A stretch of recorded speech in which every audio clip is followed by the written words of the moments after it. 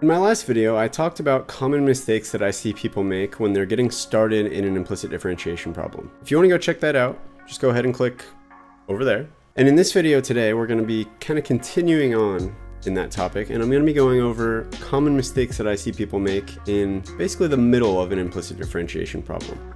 Once you've kind of gotten set up and you need to actually start taking the derivative of your function with respect to whatever your variable is, there's a couple things that I've seen a lot of students do wrong, including myself. I definitely made these mistakes all the time when I was first learning how to do implicit differentiation. And I want to help you avoid those mistakes so that you can kind of speed up the learning process and get the right answer a lot more often. If that sounds good to you, be sure to stick around to the end of the video. And if you do get some value out of this video along the way, do me a favor and hit that like button down below. Really appreciate that. Anyway, let's go ahead and jump into these common mistakes and I'll show you how to avoid them.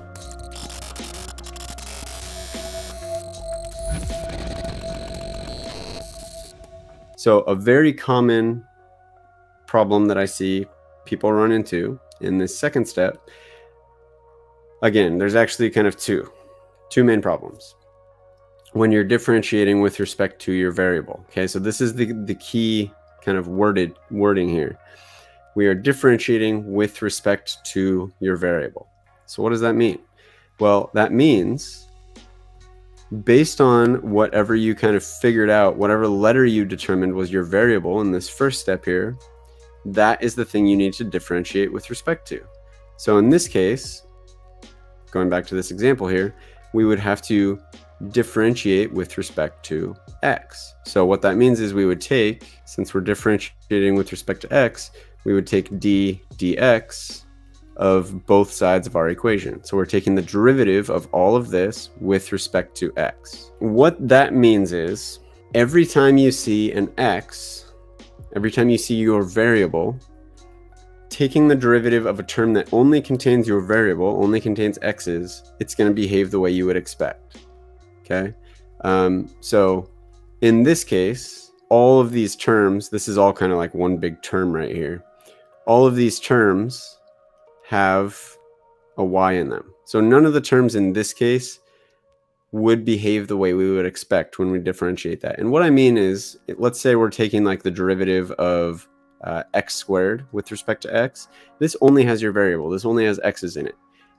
The derivative would just be found using the power rule, right? It's going to behave the way you would expect. It's going to be kind of the typical tricks you know for taking the derivative of a function. However, if we're taking the derivative of a term that has your function in it, a term that has y's in it, so in this case we have one here, we have one here, we have one here. All three of our kind of main terms in this equation all have our function y in it. What that means is if we take the derivative of something with respect to x, sorry, not with respect to y, but with respect to x, and it has a y in it, this is not just going to behave the way we would expect it to, or the way we would kind of, think we could just use our typical derivative tricks to find the derivative of. What I mean by that is we can't just use power rule to take the derivative of y squared with respect to x. And the reason for that is y is a function of x. So what that means is the derivative of y squared with respect to x is not just 2y, right? We can't just use the power rule, bring our 2 down in front, and leave the y as y.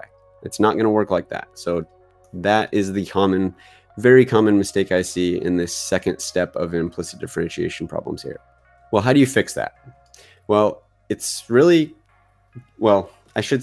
kind of hard to wrap your head around when you're learning it. So don't worry if this is a common mistake you're having too, because I used to run into this problem and I made this mistake so many times when I was learning implicit differentiation. And pretty much everyone I've ever tutored in implicit differentiation also makes the same mistake. So don't beat yourself up if you keep making this mistake, but here's how you can fix it, okay? So if we're taking the derivative of a term that has y's in it with respect to x, what you want to keep in mind is y, since we determined, is our function, x is our variable, that means y is a function of x. So don't think of y as y in this case. Think of it as some unknown function that is made up of x's that we are taking the derivative of. So in this case, y squared should instead be thought of as f of x all in parentheses raised up to some power in this case 2. Now, when you're looking at this, you're probably saying, well, how the heck am I supposed to take the derivative of f of x squared? That doesn't even make any sense. F of x is not an actual function we have here. We have no information about what this f of x is. And you're right, that is really weird and a strange concept to kind of wrap your head around. So in implicit differentiation problems, the reason we are even doing implicit differentiation in the first place is because we don't have an explicit function for y, right? If you're given something like find the derivative of y equals x cubed plus 2x plus sine x, this is an explicit function for y. What I mean by that is we have y equals just a bunch of x's, right? There's not like y's and x's all like intermingled and stuck together. We can solve for y and get some function for y. Well, in this case, or I should say in most cases where you're applying implicit differentiation, I haven't actually confirmed. We might actually be able to solve for y in this specific example. That's really not kind of the point I'm trying to make here. The point is typically when you're doing implicit differentiation, the reason that you have to do it is, or the situation where you have to use implicit differentiation in order to find dy dx or dx dt or whatever the derivative they're trying to tell you to find is because you can't isolate y. You can't isolate your function letter all by itself on one side of the equation with your variable all on the other side. You can't separate them.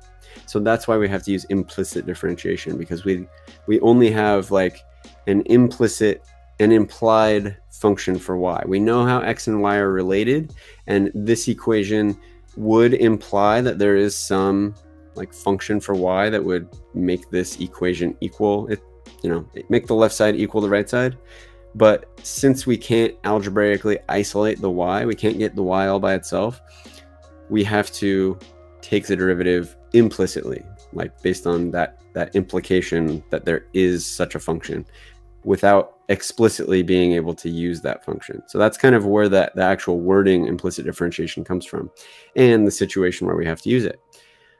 Now, I kind of got a little off track there, but the point I'm making here is if we're trying to take the derivative of some unknown function of x all squared, since we don't know what this function of x is, we can't possibly know the derivative of this function of x, which sounds weird, but what that means is, what it allows us to do is, when we take this derivative, we have to first of all use the chain rule in this case, because we have a composite function, right? We have some function of x all in parentheses raised up to the second power. So we have kind of this inside function f of x, and then this outside function raising it up to the second power.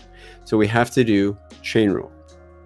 Okay, so chain rule says we would take the derivative of the outside function, we would use power rule to bring the 2 down in front, leave our base as it is, so leave f of x as f of x, and then subtract 1 from the power, meaning we would have f of x raised up to the first power, which is just f of x. So I'll just leave that as f of x. Okay, and then chain rule says we then have to multiply that by the derivative of our inside function. So we would have to multiply it by the derivative of f of x, which is just f prime of x. So the other thing that this allows us to do, the fact that we don't actually know what our function y is, and we just have some unknown f of x, what this allows us to do is just say that the derivative of y squared is just 2 times our function y, which is what this f of x is, times the derivative of y, which is dy dx. So basically, we kind of get to take an easy way out, because we don't actually have to find the derivative of y, or the derivative of this inside function when we apply the chain rule here, to find the derivative of this y squared term. And we wouldn't have to either if we were taking the derivative of y times x, or minus 2y, or all this here, because we don't know what y is. So we don't have to actually find the derivative of that y term. We can actually just, instead of saying the derivative of whatever that y is, we can just say this little symbol here, dy dx, which literally just means the derivative of y with respect to x. But what you really need to be sure that you're doing is applying the chain rule, or the product rule or the quotient rule or something like that whenever you have some term that has a y in it, right? Because y is always some unknown function of x. So what I like to do personally is, instead of thinking about basically how to take the derivative of the function that we're given, let me just erase this and write it down here. Instead of thinking about taking the derivative of this whole thing up here, what I like to do is think of it as taking the derivative of basically just replacing your y with f of x. So we have some function f of x times x for this term right here. Then we have minus 2 times f of x. Okay. Then we have x squared times sine of x times some unknown function f of x. And what this allows you to do is kind of match these different things to different derivative tricks from there, different formulas that you may know for different derivative tricks. Like, for example, this right here makes it pretty clear we're going to have to do the product. Excuse me, sorry about that. This right here makes it pretty straightforward that we're going to have to do the product rule, right? Because we have some function f of x times some other function, which is just x in this case. So we can do product rule, treating one of our functions as f of x, one as x. This right here, we could actually just take the derivative using, the derivative of some constant times f of x. It's just the constant times the derivative of the function. Okay, and then over here we could again use product rule. Product rule with 3 terms, that's a little bit of an extra process, but the point is there, right? We have this treating our function letter as a function of your variable, treating y as f of x instead of treating it as y. So make sure that you're making that distinction, and make sure that whenever you're applying this, derivative step to something that has whatever your function letter is, that you're treating it as a function of your variable, right? So if we had some context clue that told us actually x was our function and y was our variable, so if we knew that we had our function as x and our variable was y for whatever reason, maybe it told us to find dx dy instead of dy dx, then we would have to treat x as a function of y.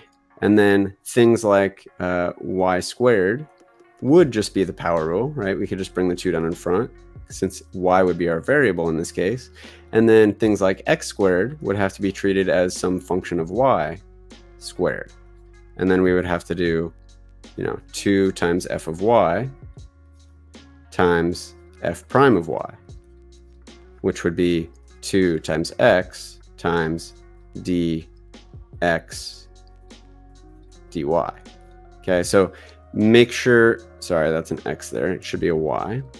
Make sure you're kind of making that distinction and keeping straight what's your variable and what letter is a function of that variable. So I hope that helps clear up that mistake. I'm sure that's a mistake you've made. Like I said, I know I made that mistake a bunch when I was learning implicit differentiation. It takes a lot of getting used to get past that.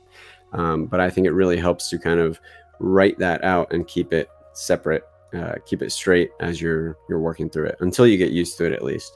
Eventually it will start to come more naturally, I promise, as you start to practice it more and more. But when you're first starting out, I think this would really help keep that straight for you and help you get the right answer a lot more often.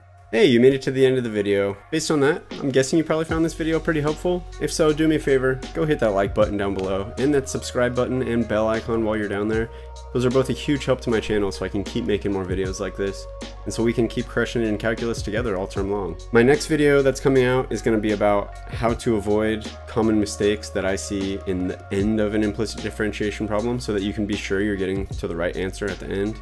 Be sure to come back for that one, and if you are watching this video after it comes out, I'll come back and put a card right over there so you can go check that out. Thanks, and see you next time.